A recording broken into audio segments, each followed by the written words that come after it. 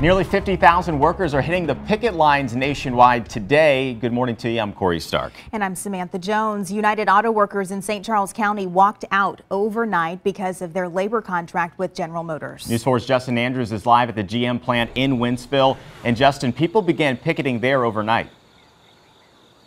Yeah, Corey, and right now you can see about a dozen people are standing right here outside of the entrance gate to the Wentzville plant. People are standing out here honking their horns as they drive by, and these people standing on the side here holding signs that simply say "on strike."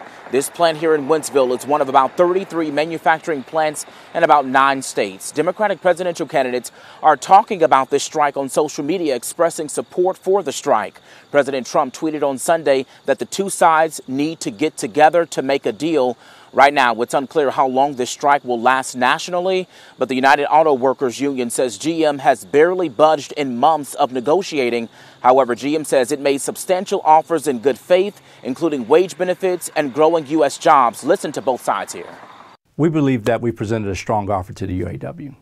Inside that offer is over $7 billion of investment in plants and new product programs that also impact 5,400 jobs, new or created. With the plants all going out at the same time, I think it'll make it a lot more serious for General Motors to come to the table in good faith.